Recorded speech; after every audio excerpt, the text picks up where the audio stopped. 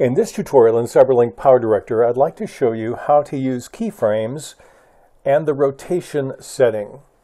You can rotate any object, text, or video. We're going to simply rotate the image of a baseball in this example.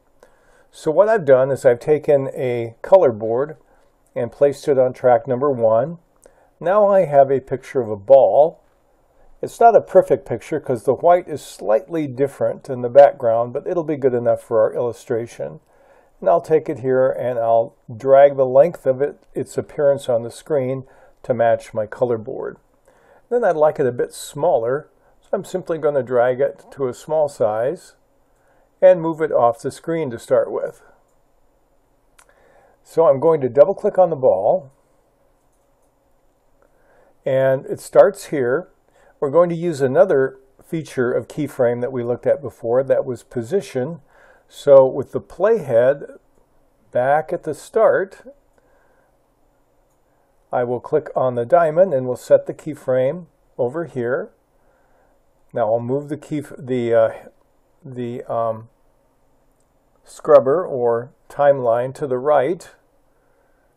Now I'll move the ball down here, and we have the keyframe is now set here at this location.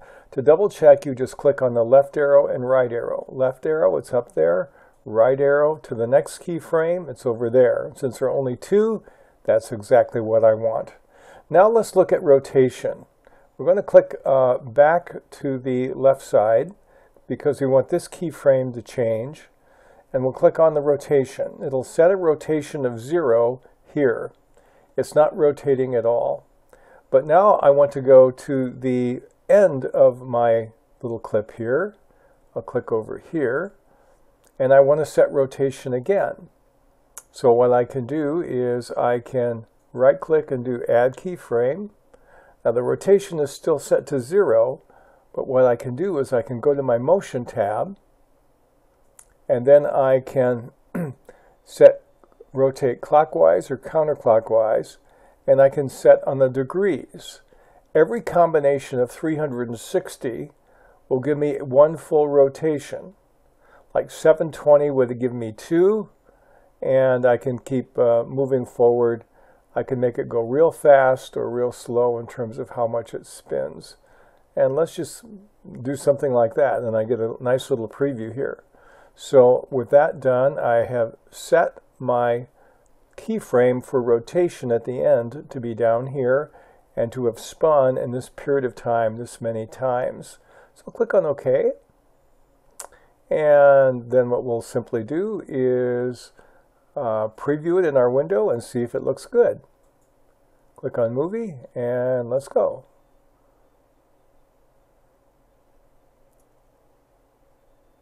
And that's not too bad. And our ball is rolling off screen. That's a pretty simple way to use rotation with keyframes. And you can cause it to spin fast or slow. We could also speed it up another way if we wanted to by shortening the distance between this keyframe and the other keyframe. For example, if I took this one and moved it here, it's still going to rotate as much as it did before, but it'll go a lot faster. So here's an example. Now it's really spinning. Okay, and there's no keyframe after, so it stays constant. If I wanted to keep it spinning, I would probably just leave this keyframe on the right side and increase the number on my motion tab.